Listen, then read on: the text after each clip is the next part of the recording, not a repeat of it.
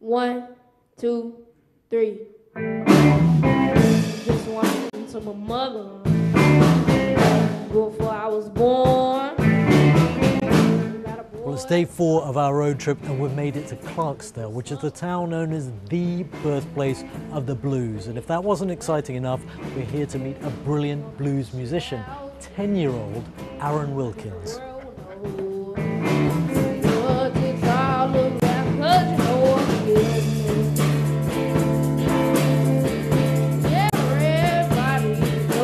When I was around the house when I was little, my granddad just kept playing, and then it just kind of caught on, and then it was in my blood. Everybody knows him. Blues music is not a type of music, it's just how you feel. Just certain lyrics come out and you don't know, and that's what blues is to me. I got a Johnny Cockerel. I'm gonna mess with you. Well, we're traveling through Mississippi, and it was along this route that in the 1930s and 40s there was a mass migration of African Americans out of this area. They went to try and search for what were then scarce opportunities, and of course they took with them the music into which they poured all of their burdens, all of their troubles, the blues.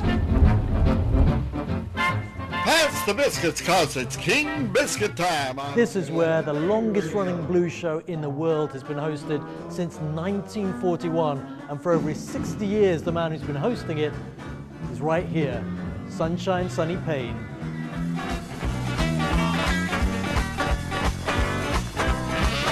Ladies and gentlemen, Robert Jr. Lockwood and the King Biscuit Entertainers.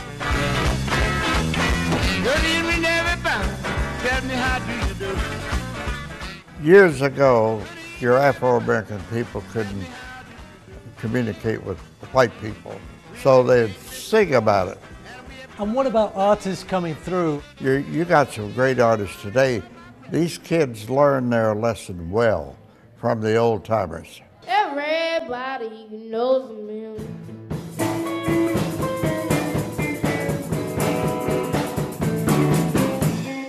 People in Mississippi today know all about the blues. Theirs is the poorest state. Child poverty's reached shocking levels. In other places, it's easy for rich folks to be over here and poor folks to be over here and white folks to be over here and black folks to be over here. And here in Mississippi, we are all in this together. Like, we are going to rise and fall as a Mississippi Delta.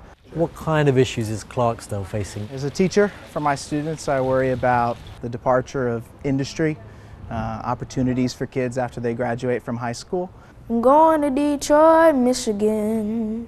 And there are other problems here. Girl, I can't take you. 10-year-old Aaron lives in one of the roughest neighborhoods in Clarksdale, with guns and drugs and gangs.